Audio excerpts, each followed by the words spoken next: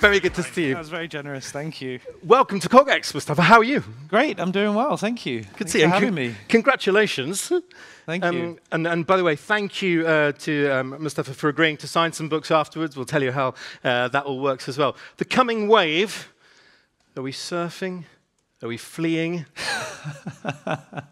It's a good question, maybe a bit of both. I think there's plenty to surf, and that should be the main objective. Over the next couple of decades, I think we're going to unleash a productivity boom unlike anything we've ever seen. Intelligence is the thing that has made us productive as a species. It has been central to the creation of peace and prosperity. It has lifted billions of people out of poverty, and we're about to make intelligence a cheap and widely available resource. Imagine everybody, regardless of your background, your education, your wealth, your privilege, having access to the smartest tutor, the best doctor, the best accountant, lawyer, project manager, decision maker. And I think that's going to completely change the way that society works in the next 20 years. So as you set that scene, I'm hearing not 1,000, but 1,000,000 flowers blooming. Throw off the safety catches. I know what's in these pages is not so fast. You're expressing some caution too. I think that any transformation, and when you look back through history, feels super scary at the beginning, right? The unknown is always destabilizing. There's an amazing story that I found about the time when the railway first arrived in the UK, in Liverpool, at the celebration ceremony of the first train. The Prime Minister of the UK and the Member of Parliament for Liverpool were standing on the tracks when the train first headed towards them, and the celebration party was actually, several people in the celebration party were killed. Oh gosh. Because they didn't understand the idea that this huge thing was going to move towards them and not stop. And it's a kind of a strange anecdote, but it just gives you an insight into how unbelievably strange things appear at first. You hear the birth of motion picture, people leaping out of the way of the oncoming locomotive. Right, or struggling with escalators and so on, and then almost instantly we adapt and we adjust. Yeah. And that's been the great thing about the last year, right? We realized that, AI isn't as scary as we might have thought 3 years ago when everybody was talking about Terminators. AI makes loads of mistakes. It's sometimes very prone to biases. It has lots of weaknesses. And the more you experiment with it and play with it and, basically enjoy being creative with this new clay, the sooner we get to control it and shape it in ways that are good for us. And involving everybody, right? So we'll take questions on the coming wave, everything, but also very briefly, remind us of that core mission. You could be sitting around a kidney-shaped pool sipping cocktails. You started Inflection AI for a specific reason. I wonder what it was. I believe that in the future, everybody is going to have a personal intelligence, right? So if this AI revolution really is like the arrival of apps on everyone's phone or websites or the internet, people have compared it to all kinds of things, then roll forward 10 years and every organization, every government, every charity, every business, every individual musician, artist, maker, creator is going to be in some sense represented by an AI, right? There are going to be AIs everywhere. And so I think that everybody will want a personal intelligence, one that is aligned to your interests, on your team, in your corner, has a fiduciary connection to you, and I think that will be super important when it comes to the business model, because you wouldn't want somebody else paying the wages of your lawyer or your doctor or your accountant. You want that person on your team, and you want those incentives aligned. And so that's what I'm setting out to create with Inflection, and I hope that Pi will be exactly that for you, your personal AI. Yeah, so that is an inspiring and bold vision. I'm going to open it right up now, as I promised. I'm going to do it in zones over here, and I see it very clearly, but I'm going to go just to our guest in black. Say who you are if you'd like, but you don't have to, please. Hi, Mustafa. My name's Lindsay. I'm loving the whole, festival here today, over the last couple of days. Lots of talk about what AI can do to advance humanity. And in your last talk, you mentioned about how you've kind of built Pi to be non-judgmental, which is amazing. But on the other hand, what is the role, do you think, of educating humanity to be better? So when you say they're non-judgmental, I think you use the example of racism. How should AI actually instill anti-racism so that we actually do get to a more diverse and better humanity? Yeah, look, I think that's a great question. I mean, a couple of years ago, maybe say 3 years ago, we said, oh, AI is never going to be creative. That'll be the preserve of humans. And then a few years after that, we said, well, humans are always going to have, empathy as a sort of discrete set of skills that were very distinctly human. And I think that kind of framing has always been wrong. We've now demonstrated that AIs really can demonstrate empathy. I mean, Pi is completely different to ChatGPT. If you ask ChatGPT for support because you're feeling anxious, it'll very robotically give you a list of, go take a shower or go for a run or, have you tried, you're talking to a therapist or something. It's a very, structured list, whereas Pi is designed to be kind and supportive and super respectful and very fluent, but also very boundaried. It's very clear that it's not a human and it is an AI, and that's distinct and separate from you, and it has, to some extent, a set of values which sometimes you may disagree with, but, sometimes it might be an opportunity for you to reflect your values into Pi. Like, let's say that you have a goal of losing weight, right, or becoming a better public speaker, or getting better at, making big decisions, making important decisions. Like, Pi is going to be a coach enabling you to be better, and so you framing Pi so that Pi can frame you is, I think, what the dynamic will be. Okay, and on that personalization, somebody says, I don't want my PT instructor or rowing coach to be kind and cuddly. I want it to talk to me in this way. Will you sanction a different form of communication? We know what kind of pie you would like. I see. Pay good money for that. No, but it's a serious point. It's totally true. Personal communication is very personal, how we like to be communicated with. And I think that these are going to be the difficult decisions that we all have to make over the next few decades in terms of what the boundaries are with AIs. Because you also wouldn't want, and I don't believe in a hyper-personalized AI that will do exactly what you say and simulate any kind of, activity or style that you want. So there will be some boundaries, and different AI developers will build AIs with, that operate within different limits. Understood. We're going to go this zone over here, and I'm just going to go here. Second row from the back in the white shirt. Yes, that's very helpful. Thank you. Hello. I'm Ali. I'm a data scientist, and my question is thinking beyond Pi, something like that. And I always have that thought of having a personal assistant where it does know my heart rate, it does know my biomedical things, it does know what I ate, and so to some extent does know what I feel. And I would love to think about how far we are from something like that, where it does know me and what I do in my life, and can do personal recommendations, what I learn, what I study. And if I have a goal, that have much more rich information. I'm thinking about some sort of sensors, but on the same time, reading. Yeah, I mean, I think we've got to the point where AI is almost overhyped short term, but perhaps like it's underappreciated the extent to which it's going to change society longer term, so over 20 years. Like short term, I think everybody suddenly thinks everything is instantly possible, and I think the trajectory we've been on has been quite predictable, and it has been pretty radical. But there's what you described is the integration of many different modalities of data, like heart rate sensor data or image data, maybe looking at your past email, looking at your location. That synthesis of many types of modalities, I think, is tough. It's not. I don't think that's happening in the next 2 or 3 years. So to what extent will Pi be connected to your body? I think eventually it will. I mean, I think people will want to have, your personal AI have visibility of, most things. And, there'll be boundaries and control, but I think many people will choose to give it access. All right, let's have another. I see this middle zone here. Why don't we go just second row here, and then I'll do another one in this block here. Thank you. In the jacket and the white shirt. Thank you. Pass it along if you guys don't. Two of my friends are trying to create avatars for celebrities simply because they can't respond to social media posts quickly enough. It's very brave to consider such a thing, but with your advice, what would you suggest they do? How should they build it? And do you think it's viable? With the celebrity's consent. Of course, the celebrity would be driving. Right, all right. Yeah, no, I think that we are actually very close on this one. I mean, I think that especially with consent, we're going to be able to create models that really capture not just the key phrases like the stock expressions, but the essence of what it is to be Beyonce or will.i.am. And I know that those are, they're all working on those kind of projects. So I'm pretty sure that we'll see that in the next couple of years. Interesting. Very good advice. All right. And how about just in the pink, as it were? Thank you very much.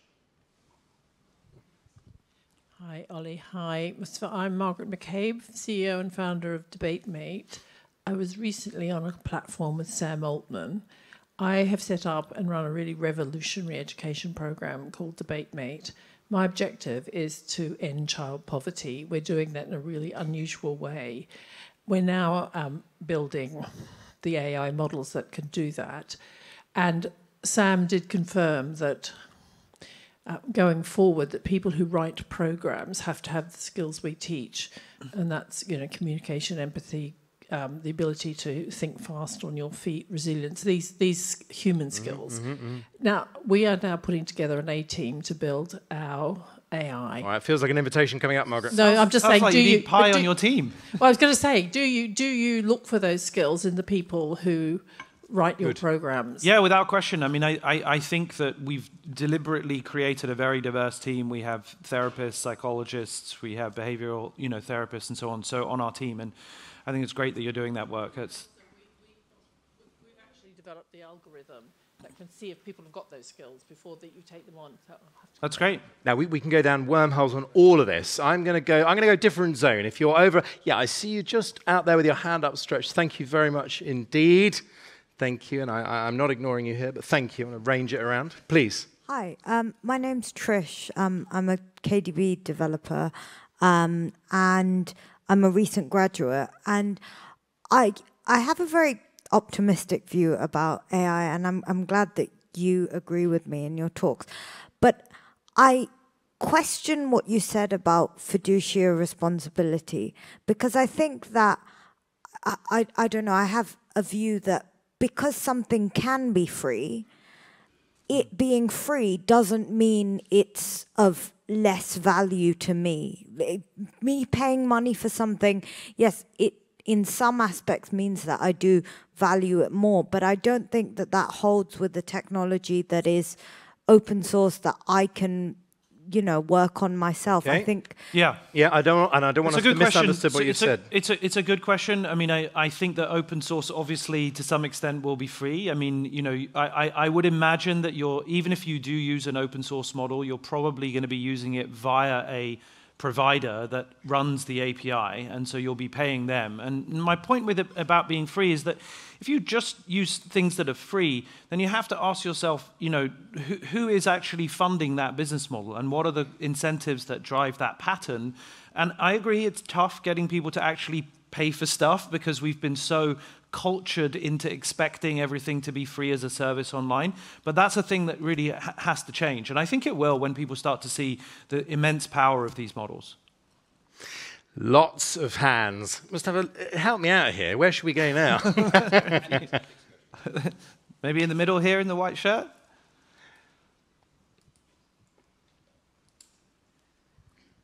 I'm Mariam. I'm a surgical trainee working for the NHS. Now, I was thinking about the fact that we use robotics and we basically control them at the moment. My first question is, how far away are we from uploading a CT of a patient and then the robot doing the operation? And the second thing is, have you thought about regulations for clinical trials? Yeah, if only. I mean, I think on the robotics side, I'm sort of a little bit pessimistic that it's going to have near-term impact. I mean, it's easier to have impact in software because you can, naturally it's not constrained by the physical world. There have been some amazing papers published in the last 5 years, Nature quality papers on clinical interventions for diagnoses in mammograms, in cancer, in OCT scans, and I expect that to start having clinical impact today. I mean, when I was at DeepMind, we published a Nature paper to predict acute kidney injury and sepsis, in seconds rather than hours, as accurately as the best clinicians in hospital at any moment. So the challenge is going from research to practical implementation, and the regulatory pain is real. So it's sad because there's this technological overhangs. We've invented things which clearly reduce costs, which save lives, which save time, and they're not getting deployed into production, particularly in the NHS. And I think that we need a more risk-averse culture because there's value to be had that makes everything better. So, yeah, I've had lots of chats with them over the years. Why don't we just do very briefly? I see was it an ethics question coming from you? So right, we'll go ethics question in the front here, and then we'll go here in the white top. Quick fire. The Prime Minister of the United Kingdom takes you aside. Mustafa, when it comes to this is quick fire, just break it down. Okay. The Prime Minister says, Mustafa, the coming wave, the UK, what on earth is your top piece of advice to me as the PM? Hire technical people in your staff. Like, how can there not be an engineer in cabinet? How does that make sense? I mean, that's a cabinet. He's first among equals. They're not his staff. You're talking about the civil service? Every major department and every government body has to have a CTO. Thanks. Okay. I just think that's you asked for a quick fire answer. Yeah, that's good. Front row. Thank you, Mike Butcher. I recognise that voice anywhere. Right. Sure. So, hi, I'm Krishna Ramachandra. I'm from Singapore. Hello. For my sins, I was a lawyer for 25 years, so I completely agree that you're going to get legal avatars. I've been working on mine myself, making it free. But anyway, that aside, Yuval mentioned yesterday that it's alien AI, but if you look at the genesis of the whole data sets, it's all based on humanity, right? And the last, let's say, 1,000 years. So the segue into ethics is, what is ethics? The orthodoxy of ethics. I mean, if you look at from a legal profession standpoint, we have law and ethics. In some countries, you're not allowed to charge fees if you don't win. In some countries, you're allowed to. Yeah. Right? I don't know. I mean, look, I'm good friends with Yuval. He's, endorsed my book, but he always says this alien thing, and it makes no sense to me, and I always disagree with him about it. I think it's an unhelpful framing. It sounds like this scary invasion from a different planet that's completely out of control, that's going to come and dominate us. To me, ethics is about governance and control. It's about oversight. It's about practical mechanisms for making sure that our shared values are reflected in the technologies that are around us. I mean, that's just the simplest way to express it. Yeah, no, thank you. We're going to pile more, and I promise, to the white top, and then I'm looking right to the back row. Thank you, but I notice a lot of demand here. Thanks very much. Mustafa, I met you at Stanford, actually, where you gave a great talk to Eric Brynjolfsson's class. Oh, yeah. And one of the things we talked about there was how this is fundamentally different. The tech up until now has only augmented us and now is going to potentially replace us. I wonder if you've done more thinking around how the state can capture some value from that. I might add I am an AI optimist, but I'm slightly worried about structural unemployment in the coming decades. It's not going to replace us. I mean, that would be a choice, right? So to the point about ethics and governance, it would be a choice to design autonomy into the systems. It would be a choice to design recursive self-improvement into these systems. It would be a choice to let them define their own objective function or acquire more resources independently of us. Those are choices, they're decisions that we would make as engineers and creators. That would be a failure of society to provide oversight on something like that. So I think the framing that this is inevitably going to replace us is just not correct. Nothing is inevitable. It's not out of our control. I feel like there's this just loss of confidence in ourselves. Like there's this apathy. Mustafa, you know better than anyone that there are whole industries that exist through making organizations leaner, by saying goodbye to huge tranches of a workforce to drive profitability. You seem quite confident in your prediction that what our speaker suggested isn't going to happen. Well, it depends what you mean by replace, right? So, yes, it's going to make us more efficient in the workplace. Many of our existing roles will change, and that's a good thing. I mean, creative destruction is the engine of progress, and we want to encourage that. We want to accelerate that. But replacing us as a species, I mean, maybe I was connecting it to the alien point, right? It's not going to come in and eradicate us. It's a tool that we control, and we have rate limiting, friction inducing controls that we can use to govern the way it interacts in our world. What do you think of that thought of AI leadership? Could you be led by an AI? Well, I mean, I think I will design so a piece of technology in general, a piece of software and a tool, is something that we design that in some sense does lead us, right? It enables us. It frames the choice architecture of what's possible. It nudges us in directions. And of course, AI is going to do that, right? It's going to interact with me to shape my culture and my values. But that loop doesn't necessarily have to be closed. It needs to be exposed to audit and oversight so we can observe what are the changes that are happening in our world as a result of these interactions. I want more time, but we have 3 minutes. I promised the right on the back row with their hand upstretched. Yes, thank you very much indeed. Thank you. Hi, Mustafa. Hi. My name's Kendall Palmer. I'm the CEO of Untapped AI, and I'm a behavioural scientist, and we've been working for about 9 years untapping human capability coaching using human and AI. And I love what you've done with Hey Pi. It's absolutely brilliant. My question to you is, how do you partner with companies like us that have got experience? I suppose you can see the empathy, you can see how it's kinder and wants to help people, but part of behavioural change is about helping people be accountable and helping be challenging. It's a great point. Need challenging. It's a great point. So our internal strapline is moving from attention to intention. We're trying to reduce the tools in the world that grab our attention, distract us, trigger us, in outrageous ways. And we're trying to shift it towards you being able to articulate your intention. What are the goals that you want to get done in the world? At the moment, the models don't enable that kind of long-term goal setting, right? But they will. In the next few orders of magnitude, when we train these models, 10, 100, 1,000x, we're going to get planning, step-by-step planning, and that will allow for this kind of thing. So we don't make an API available, but you can email me if you want, Mustafa@inflection.ai.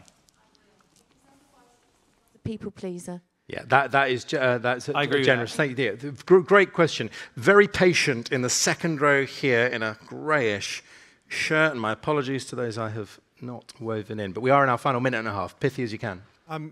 Really appreciate that you're democratizing intelligence and enabling people to get access to that. What is going to prevent there being a different level of intelligence accessible to someone on the Cali Road versus the King's Road? So today, everybody in this room, and in fact, everybody in the more developed world, broadly has access to the same super high quality hardware, right? We have the same smartphone, we have the same laptop. Within some subtle delta, but roughly speaking, the top 20% of people on the planet have equal access to the best hardware man has ever invented, regardless of whether you're a billionaire or you earn minimum wage. That is an incredible story for meritocracy. So going back to what I was saying earlier, we should praise the things that society is getting right and try to uncover the motivations there. Why has that happened? How has that happened? How can it be so good and we just take it for granted? That's amazing. We're on the same trajectory with respect to access to intelligence. It is going to be cheap and widely available to everyone. I don't see any incentive that is going to drive access just to the privileged elite few. I mean, look at the state of open source. It's incredible. Open source is just 18 months, maybe 2 years behind the absolute cutting edge where models are costing almost $100 million. That's an incredible story of meritocracy. Now, when the clock starts flashing red, I know what it means. CogX guests, would you agree this has been an absolutely fascinating session? Thank you.